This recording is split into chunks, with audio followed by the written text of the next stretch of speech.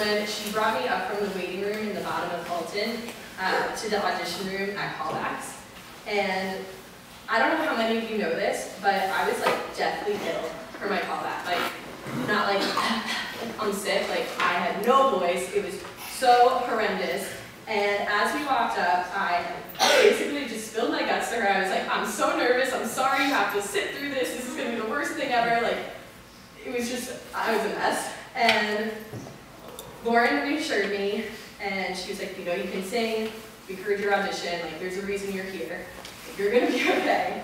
And I'm not gonna lie to you, I thought she was full of shit. It turns out she wasn't. So shortly after getting chosen to be a part of this wonderful group of humans, I realized that not only had she been telling me the truth, but that Lauren DeVito would be one of the most genuine people that I would meet during my time here at Boston College.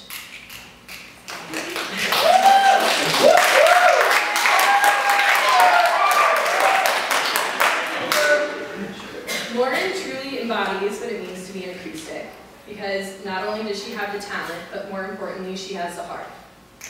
When I watch her perform, she's always so vibrant and passionate. It literally brings a smile on my face. I mean, like, you guys all just saw that. I'm blown away. She has so much love for the group and is always working to make us better, serving as a true leader and role model, even though she's never held a leadership position. She maintains a perfect balance between being a total goofball during rehearsal and being able to focus and buckle down when need be. And I think we should all aspire to be more like her. Also, I'd like to say the best thing that Lauren DeVito has ever done, bringing in Creep. Yes!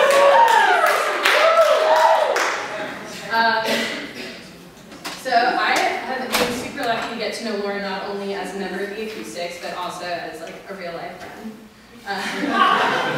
When Lauren started to befriend me, honestly, I felt like really special and cool. I didn't really understand why someone like her would want to hang out with a random underclassman, but I'm really glad you did, because over the past year and a half, you've easily become one of the best people I know, and you will have a permanent place in my life. Whether we're grabbing 4:30 p.m. dinners and lower, hanging out in the library, and I say hanging out because when we were together, we never studied. But we did. Maybe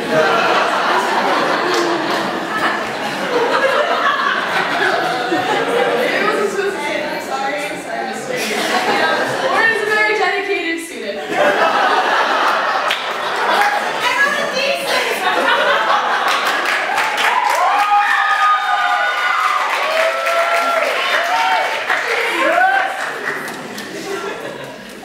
My other comment's not good either.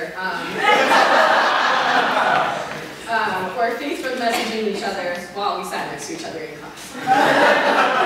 But Lauren's love for rocks is really incredible. She's a great student. Every memory I have with Lauren is absolutely wonderful, and I wouldn't change a thing about her. She's always been there for me. She's someone I can trust with anything, from fashion advice to real life problems. And I know she'll always tell me the truth. Basically, she's like the big sister I never had. And I love that she's someone I can look up to, metaphorically, of course, because I tower over her. I can only hope that in the future I can be there to do the same for her. Well, the group will never be the same without you, and I'm going to miss your contagious smile, your nonsensical phrases, your spunky Brooklyn attitude, your use of poop as a term of endearment, and mostly your unwavering friendship. I love you and wish you the absolute best in everything you do after the Acoustics. And with that, all I have to say in true Lauren DeVito fashion is beep beep bop boop.